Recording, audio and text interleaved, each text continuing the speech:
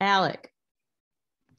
Yeah, Terquavion, I asked Darion the same thing, but just how good does it feel to, close this one out down the stretch, be able to get that first ACC win? It feels good. When you've been fighting for it for a long time now, a couple of weeks, grinding in and out in practice and in games, it feels great to know that we did it. We could have been done this. And yeah, it's a good feeling. James. Terquavion, you hit some shots early on. When you're able to do that, does it take your confidence up to another level? I would say my confidence is at the same level every time.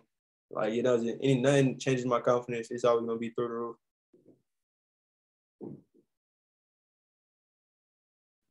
Jonas.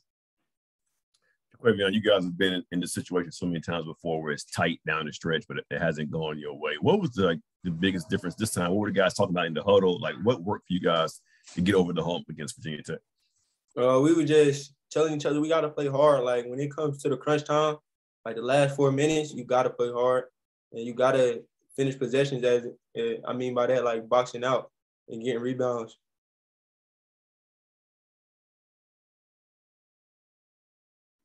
Does anyone else have anything?